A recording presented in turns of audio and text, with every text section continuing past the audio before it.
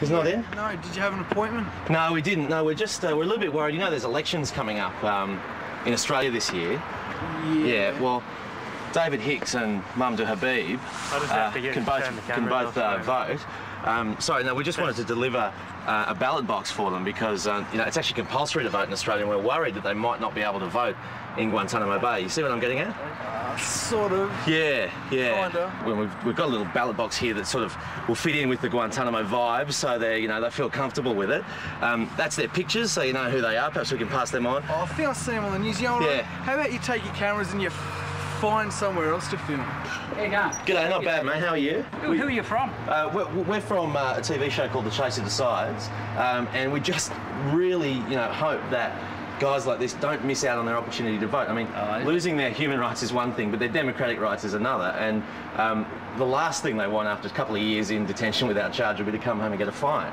It'd be terrible. Okay. So, any chance we can pass on the ballot box? We've rigged it Probably up. Probably none, actually. Really? Yeah. Not a lot of assistance there. It's almost like the US don't care about fair elections. Yeah, but this isn't Florida, and I wasn't going to leave it there, so I decided to take this issue right to the top. There you go. Prime Minister, we're just trying to get some postal voting forms to David Hicks and Mamdouh Habib. I wonder if you can help just deliver them to Camp X-Ray for us, because we don't want them to lose their democratic rights on election day. Australia Post's having a few troubles, and the Americans aren't giving us much help. We don't want them to miss out on their democratic rights. Now, I know he didn't look too receptive there, but I think the message may have sunk in, because within just hours of me talking to the Prime Minister, the government announced that voting forms would indeed be sent to David Hicks and Mamdouh Habib. All thanks to us. Yeah. Yes, read it and weep. And that news, unsurprisingly, was welcomed by the leader of the Greens, Bob Brown. Who I have to say is running a pretty tight campaign, certainly using the help of some high-calibre people like Merlin from Big Brother. Hey Merlin, I found your E. Mate, you're always picking up the pieces. E for end mandatory detention. Maybe now Amanda Vanstone will get the message. I hope so. There you go, he found Merlin's E. Maybe that's the E the Greens wanted to criminalise. The Greens have got momentum. They're shaping up as a real threat to the Democrats as Australia's leading non-viable party. And I think you can put that down to their latest campaign ad, which really cuts to the heart of what the Greens are about. We can't fix the greenhouse gases. We can't fix the mess in Iraq. We can't make the refugees free again or stop mining in national parks. We can't stop plastic bags. We can't protect Australia's borders. We can't change the Constitution. We can't even win a point of order. But there is one thing we're good for, where we're successful to the hilt. Vote for the Greens. It'll reduce your middle-class guilt. Vote for the Greens and reduce your middle-class guilt. That feels good. Sold! It's a massive sellout! Pete's gone completely mad and he's liquidating all his old beliefs! Old growth forest sold! Anti-basis policy gone! Opposition to mandatory detention massively reduced! Yes, it's all got to go before he relocates to new premises! You won't believe the backroom deals at Pete's massive sellout! Because now he's a politician, these values simply cannot last! Tomorrow night on ABC, join us for an election countdown special capturing the mood of the nation on Indifference 2004. Featuring a panel of Australians from across the spectrum, all of whom couldn't give a toss. Well, what about payroll tax? Any opinion on that at all?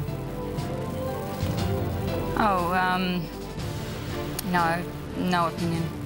Moderated by some guy who could really take it or leave it in front of a live studio audience that didn't even show up. That's the voice of real Australia on Indifference 2004.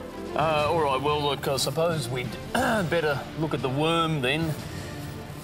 Oh, God, even the worm's had enough. Tomorrow at 8:30 on AB... Shit.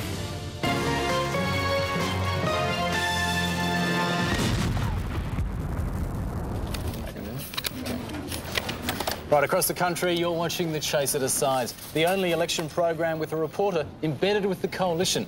So we cross to him live now. Chaz, what's the latest you can tell us? Absolutely nothing at all, Craig. But I thought if we used this green night vision effect, it might at least look slightly interesting.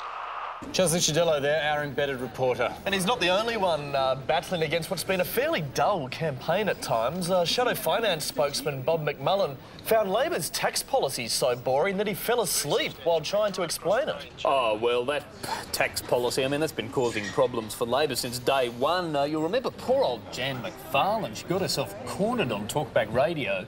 It says, at least on the tables, that we're going to be at least $1,800 a year worse off. Well, that's why we're looking for where... So what can you say to her? Where the disadvantage is and what we can do to adjust the policy. Now, that caller turned out to be a member of the Liberal Party, and she's by no means the only stooge we've heard on Talkback Radio this election. They've been rampant. Yeah, so just how easy is it for party stooges to get on radio? And just how good are the Talkback hosts at spotting them? To find out, we got embedded reporter Chaz Licciardello to call our nation's top broadcasters, each time reciting verbatim this Liberal Party campaign ad, word for word. And first up, he got through to Talk King, John Laws.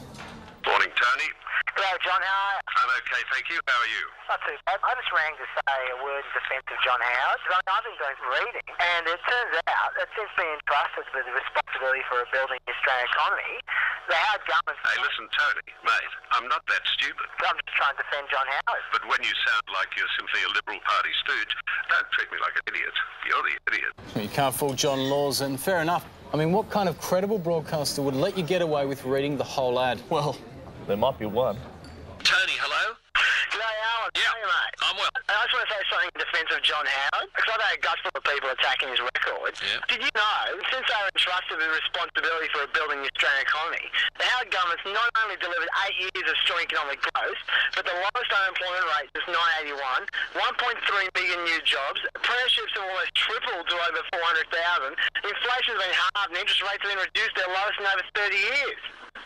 I know. And like everyone's having a go at them, but I mean, as we all know, it's only by building an even stronger economy, by keeping inflation under control, by keeping interest rates low, that we're ever going to create more jobs, more apprenticeships, have more money to spend on roads, hospitals, and all those things fundamental to our way of life. The company rate tax rate's been cut from 36% to 30%. Yeah, that's real wages have gone up by nearly 14%. The small business overdraft interest rate has averaged 8.85%. It peaked at 20.5% under Labor.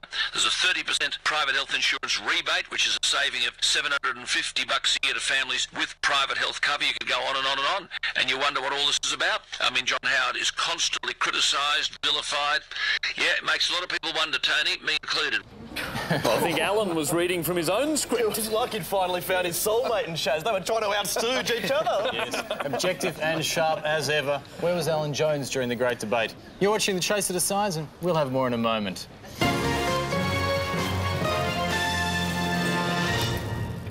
Superannuation. I actually only learned the meaning of that word yesterday, so I think it's good. Hi, I'm Sophie Lee, and I'd like to tell you about one of Australia's most endangered species, the Australian Democrats. Once found so commonly that they were considered a pest, recent infighting and problems with their drinking supply has seen their habitat overrun by their natural predators. Their numbers have also dwindled through mating with other species. So please, if you care about one of our most fragile species, vote Democrat this election day. Your vote could save them from extinction.